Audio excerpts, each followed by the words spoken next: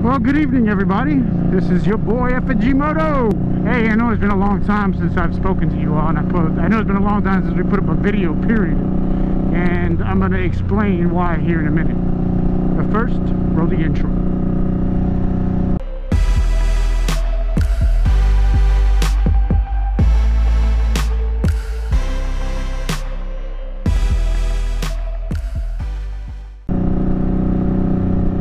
Alright. Now, the reason why it's been so long is the tail end of last year and the beginning of this year has not been very good, was not very good to the family unit. And, you know, given the state that the world is in right now, there are a lot of people that are worse off than we are. We're fortunate enough to have our health, still have our jobs, and have very little impact negatively from this virus pandemic, excuse me, whatever you want to call it, going on right now. And I just felt it was a bit trivial for me to come on here and bitch and whine about the problems that I was having and why I wasn't posting up videos. But I've decided that, you know, there's 300 people out there on this planet that took the time out of their day to not only watch some of our content, but actually subscribe to the channel because they enjoyed what they saw and heard. So, to those that subscribe, thank you, of course, but I also owe you an explanation as to why the channel's been so dormant. And I battled, like I said, I went back and forth on whether or not I should even bother, but in the end, I decided, hey, you know, I need to do right by everybody that's watched. So, for those of you that don't know, I am a veteran of the United States military, specifically the Air Force. My wife is still active duty. And well, let's just say I had some underlying medical conditions that were plaguing me since I've been out of the military. Even while I was in. And I've neglected it, and while neglecting the medical issues, I was also neglecting my family on top of it. I suffer from severe depressive disorder, PTSD and anxiety, along with some physical ailments that aren't as big a deal. And for years, I got help when it got really, really bad. And then after a few years, things got a lot better. And then I was like, you know what? I don't need to take the medication anymore. I don't need to go see a therapist anymore. I'm going to do this on my own. And, you know, I was fine for a few years after that. And then I started to slowly slip back into that state of depression where, for those of you that don't know, it's almost like having the flu all the time, only you're not running a fever. I mean, that's the best way I can describe it. You're constantly sluggish, you're tired, your body hurts, you don't want to get out of bed, you don't want to do anything, you're disinterested in everything, and you just pretty much let yourself go, and I have.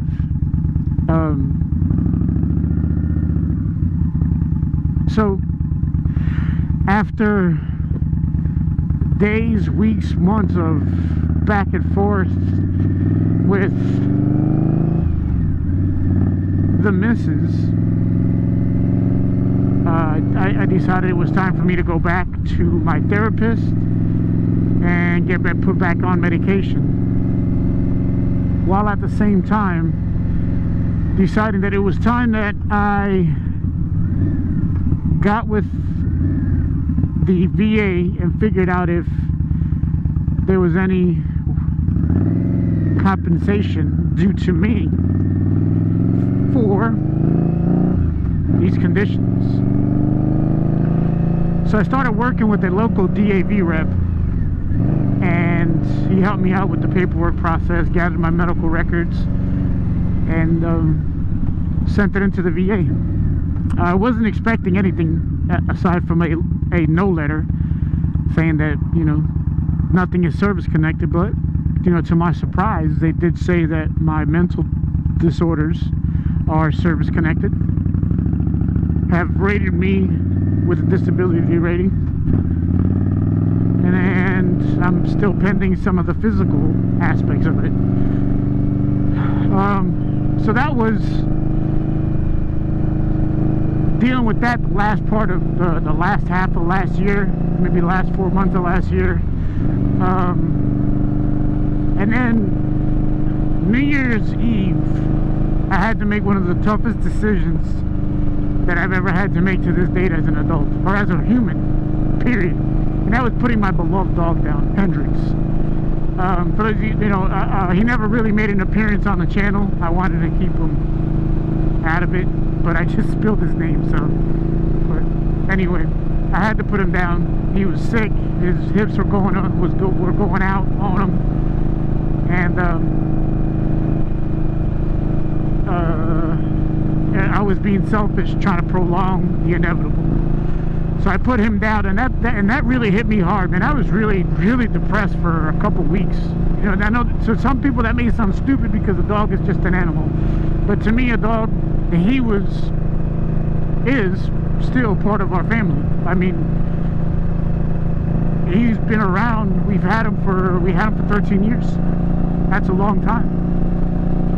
And 13 years of raising a toddler, basically, because dogs never get past the toddler stage. You still got to feed them, and make sure they go to the bathroom and bathe them, and if you really think about it. So I was devastated. I hadn't cried that hard since my grandmother passed away a few years back, before I started all this. But yeah, that rocked me. It really hit me hard. We also ran into some financial troubles. Nothing that and it all pales in comparison to what some of you out there are going through. Like I said, man, I hope this doesn't come across as a bad taste, because I'm not trying to whine and complain about the way my life is going, given the way things are shaking out right now for a lot of people out there that are really hurting. We ran into some financial difficulties, and I had to get a second job because I mismanaged money and made some really piss poor decisions. But I can't, like I said, I can't bitch about it. I still have my primary job, and I was able to, when I needed to, get a second part-time job, which I'm going to hopefully be able to stop doing here shortly, in the next couple of months. But working 2 jobs, family life, dealing with the mental instabilities that I have, and then some of the physical ailments that are stemming from that. It's been a challenge, and I want to thank everybody for not giving up on us, and hopefully moving forward I have a ton of content, I really do. I just lost the motivation to do anything with it. And one of the signs of depression is you lose interest in things that you had a passion for, you enjoy doing. And I did. I lost interest. I didn't feel like doing this shit anymore. Excuse my language, but that's just the God's honest truth. It became more of a chore than it did something that I enjoyed doing. Right? And it shouldn't be that way. But I got some really nice, really good stuff from the end of last summer, and a few rides that we went on throughout the year. One of the major reasons why I got a bike was because people that have people that suffer from depression and PTSD, anxiety, especially me. I have major social anxiety. I hate large groups of people. I don't people very well to begin with. But I don't like being around a lot of large groups of people. This is a way to help alleviate that, and to some extent it has. But I even lost interest in riding. But as you can see, I'm back on the saddle. I'm top of my beautiful beast. I love this girl. Woo! Yeah, baby! But you sound so lovely. Anyway, but that's what's going on in a nutshell. I've been dealing with a lot of shit. For those of you out there that are dealing with this coronavirus that's hit you negatively, my heart goes out to you. know, since our sincerest condolences from my family to yours. This is no joke, so people, please stay home if you need to stay. If you have to stay home, I have to go to work. I'm considered essential, which makes me feel good about myself, but I digress. If you don't need to go out, man, stay home. If you got somebody that's ill, please take care of yourself first. Because if you don't take care of yourself first, you won't be able to take care of them. So make sure you're okay and you're doing your precautions and be able to tend to your the loved one that you have that's ill. And hopefully they'll pull through all this. Together we will pull through all this. Good afternoon, everybody.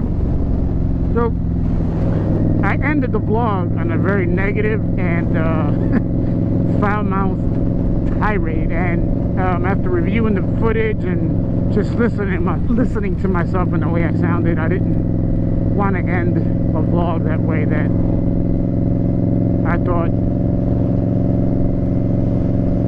could have some positive effects.